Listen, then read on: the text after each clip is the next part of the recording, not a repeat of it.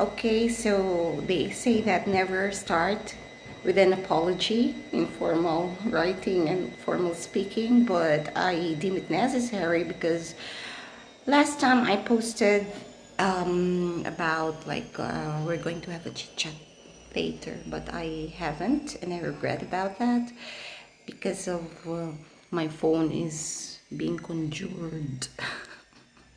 I don't know. It's still, functional, but sometimes it goes crazy, like me. Oh my gosh, last time, the previous video that I had, I reviewed it actually, and I'm not really good in editing and stuff like that.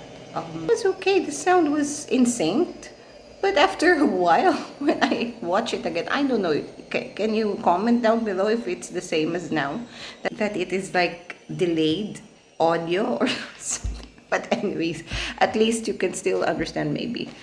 Okay, so today I'm going to pay tribute to our men because I'm always talking about Filipinas and for women like that. So it's time to recognize, praise, and acknowledge the significance of our men. Since it is Father's Day, I'd like to greet everyone a happy Father's Day to all the fathers and dads in the whole world. Okay, so happy Father's Day to the father of my kids.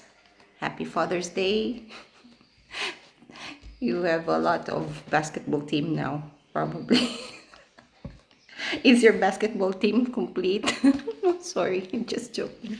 Well, we're joking all the time anyways. Okay, so it's timely to discuss and give time and attention to our Filipino men. Okay, how do our Filipino men treat Filipinas or their wives or their girlfriends? Okay, we don't forget about that. All the time in the Philippines, there's always like really gender equality in a proper way, and it's not forgotten. Filipino men are let's say, the modern day Adonis. I would love to call them like that. A lot of Western men go for Filipinas, right? It's very common since, I told you, since pre-colonial times until the other colonization period and until present day. But a Western woman dating or marrying a Filipino man is almost unheard of. But now there's a lot also. I mean, there's not a lot compared to Filipinas, of course, but yes, there's a lot that I've seen already that Filipino men are sought after to by Western women. So, to be honest, they're also the same with Filipinas in terms of being sweet, being a gentleman, and very thoughtful, romantic, and family oriented. Men are sometimes stereotyped as mama's boy because of their closeness to their moms. Because, okay, partly true, but that's just because they're one of the most family oriented individuals, men or individuals on this planet, honestly. That's why I mentioned in my previous videos that if a guy is not responsible enough to, or doesn't have a lot of ideas of how to start a family, if he is not prepared, if he is immature to deal with problems and solve the problems of the family, he doesn't know how to stand on his own decisions, then he will be branded as mama's boy or under the saya. I explained that in my previous video. So under the saya means skirt. It's a Spanish word, I think. So under the skirt, it means that he's not ready. He's just a boy who deals with life so easy and doesn't think about the betterment of the family, doesn't decide, leads the family, doesn't provide, doesn't protect and help in forerun, not just help, but he should forerun peace and order and discipline in the family. Repeatedly, I'm saying this. Yeah. I'll give you some things that you need to know about our Filipino men. Shout out to all Filipino men. The first is they are outgoing and have a good sense of humor. And they love being with their buddies. So they always make like joking, and bonding activities that's going to make the whole group really enjoying and laughing all the time. So they aren't very picky actually when it comes to a place where they want to hang out. So it could be in their homes or the streets. They just love to be together with their friends no matter where or what the place looks like. So they just wanted to laugh and have a simple jamming with guitar or karaoke, and then a drink and some drinks, even in just a small space outside the store. Yes, because for Filipino men, it is the friendship. It was his friendship that counts most or that matters most, not the place or the environment. It is the memories that they are together and they enjoy together. So it's how they are. And then number two, Filipino men actually don't like to argue. So they don't care about your political views or get easily turned off by someone that opposed their beliefs. They actually they're too patient, honestly. When someone gets into a fight like street fight or a rumble outside, that is when, if it's really extreme scenario or individual difference, that the guy is really like sensitive or always hot tempered. So but mostly they just want peace, and they have a long patience too, not just with those situations but even at home, even their own life. Like they hate arguments even at the workplace. If they can swallow their pride and ego and accept the hate or maybe the anger of another person, or they would always go for a peaceful settlement first, mostly. And if in case there will really be bad counter from them, counter attack from them, it means that their patience have already full up. They're full up. So we have the saying that kapag puno na ang salob, you have to scrape it. It's not just that kind of situation that this saying applies, also even in relationships. Like kapag puno na ang salob, kapag puno na ang salob, if the ganta, like it's a measuring container in gantas, you have to scrape it. That's why when we have this rice, we harvest rice because you don't have the high end weighing scale or something. So you have this like wooden square container. It's one ganta, and then of course you have to pour like this, and of course there's like a mountain bulk of rice inside. You have to scrape it to to make it exact and, appropriate, accurate. So this applies to the Filipinos in general. We are very kind-hearted men who see the good in everybody. That's why I always post in the shorts, if you could review, that they're just happy people, both Filipinos and Filipino men. And they always take the positive side. Actually, we always look at the positive side of everything. It's not only actually Filipino men, this being kind-hearted. If we see that someone needs help, whatever it is, as long as they can help in simple things, they will really do it without asking something in return.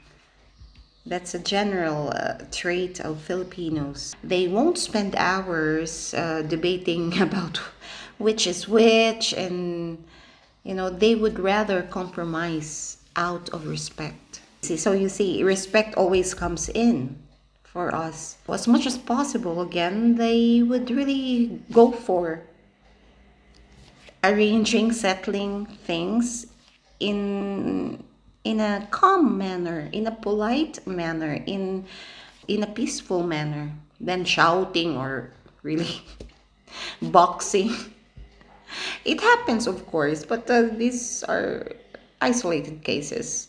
And if there is really too much, and individual differences again. The Philippines is a multicultural society, and it is really very diverse when it comes to that also, uh, because we are comprised of different ethnicities and cultural backgrounds, cultural orientations, considering that we are 7,641 islands.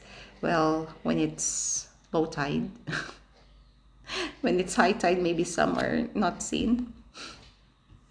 Okay. Number 3 is they love their families. They will do everything for their families, even, giving their own life.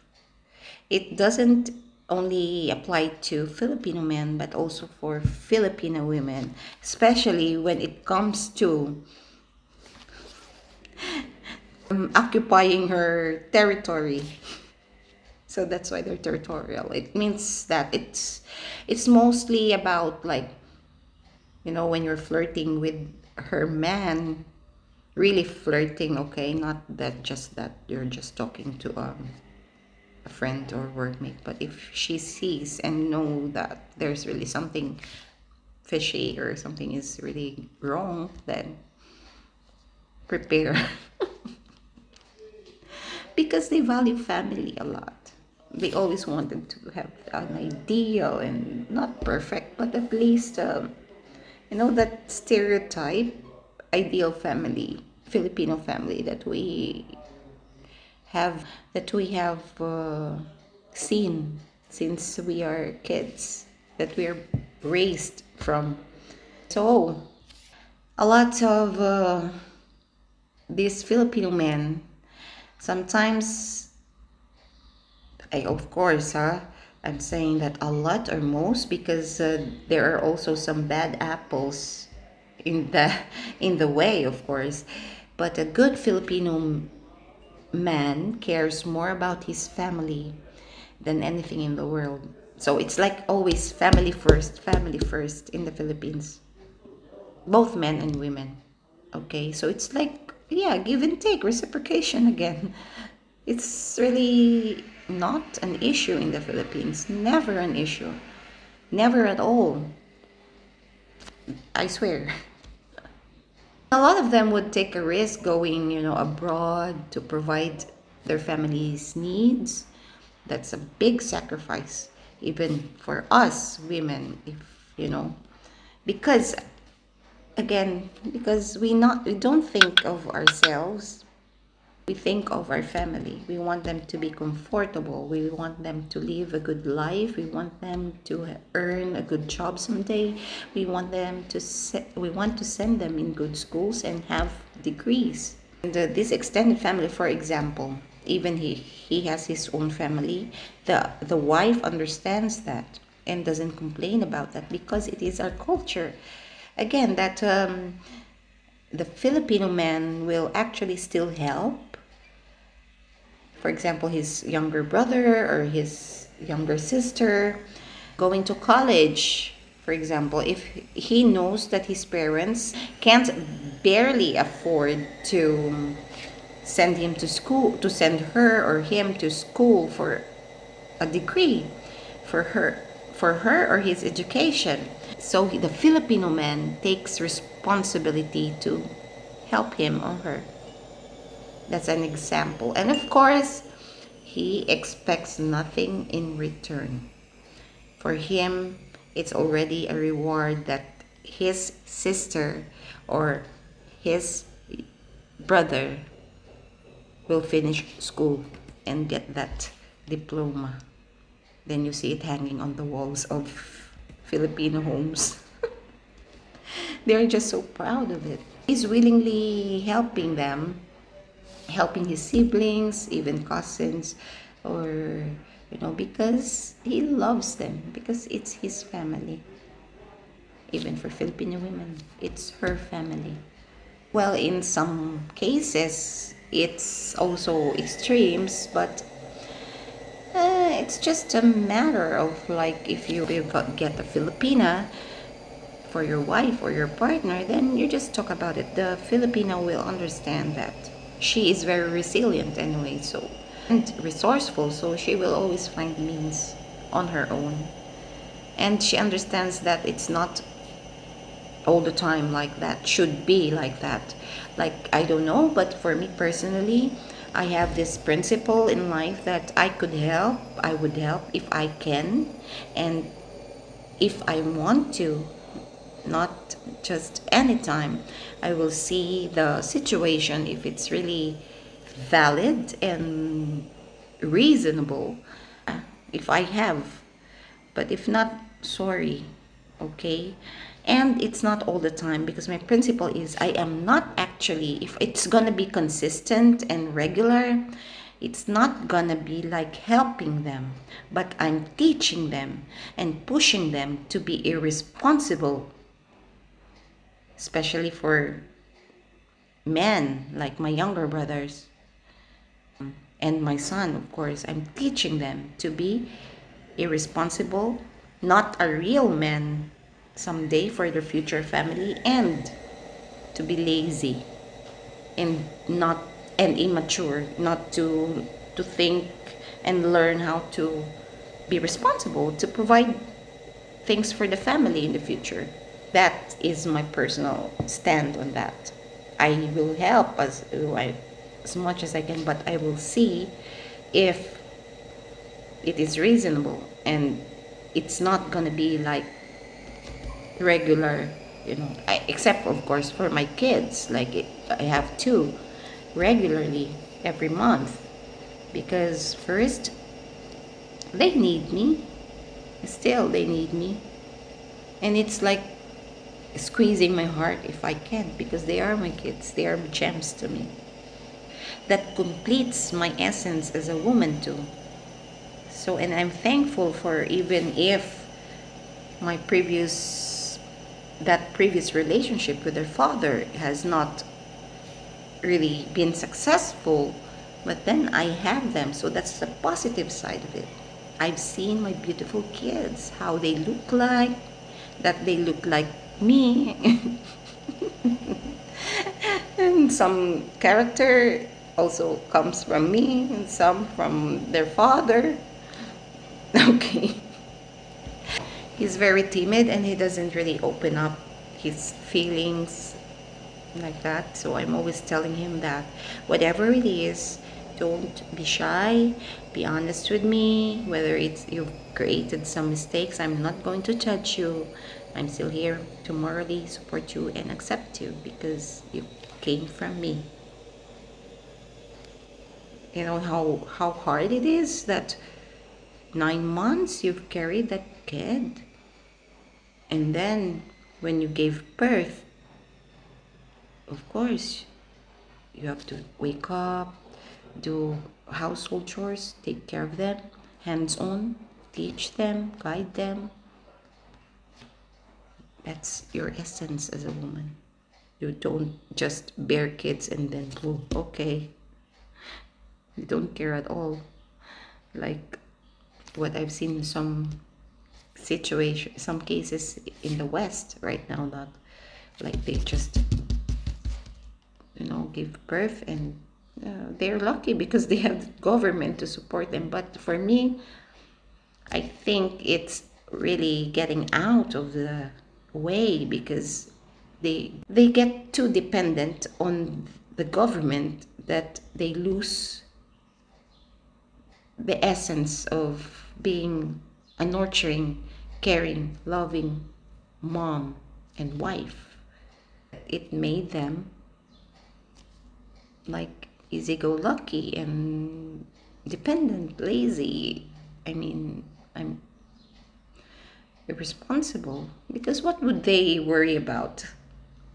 Tell me, if okay, I give birth now, I give birth, I get another boyfriend, I get this, and I give birth after a span of a year, another one, because the government is there. So I'm still thankful that our government is not that rich and doesn't have that capacity, because at least it holds the family values, the traditional values. They still have the positive side of that, of our situation as a country. At least we don't have the chance or opportunity to neglect our obligations and to depend on our government, because our government cannot give us that. So that's the positive side. We're still thankful that we are not so rich country. And in any case, I will still attest to this, that if in case the government and the Philippines will really be very rich in the future, maybe, hopefully, also, because of course it will help people, our people, and our country as well. But yes, it won't change.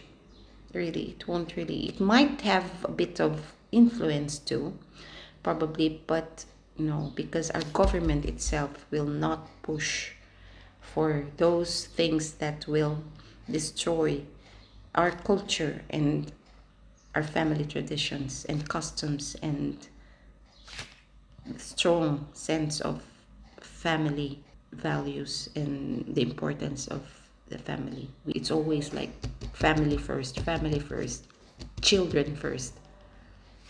I already told you that Filipino men are really having high regard and treats their mothers so up there high, because they had this debt of gratitude inside, that without their moms nurturing and caring for them, since they were babies, since they were inside the womb, they wouldn't be here in this world. So they always put that in their minds automatically also.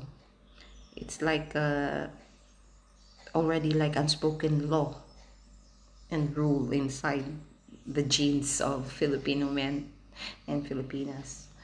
Okay. So usually they sometimes are branded, or you have heard that they are stereotyped as mama's boy. But yeah, in some way they are actually in that sense. But if they would take care of their old mothers and make sure that she's well and healthy, it's not an issue for women, Filipino women, for their partners. The Filipinas will also understand and even do the same thing with their own moms. But if it in extremes, of course, like everything, and the mom is meddling in your own family issues, your relationship too much, I mean, well, that's a different thing, and then it's another conflict between couples, also in the Filipino couples also. It's just everything is actually like just moderate. Men and women understand the root, the culture, the idea, and the proper norms, the proper cultural mores. And for us it's good, as long as it's not extremes. Everything, whatever it is, as long as it's not in extremes, we don't really give a big issue on that, or so many blah blahs, because always we understand and feel. So it's always help, this one and this one, always a team.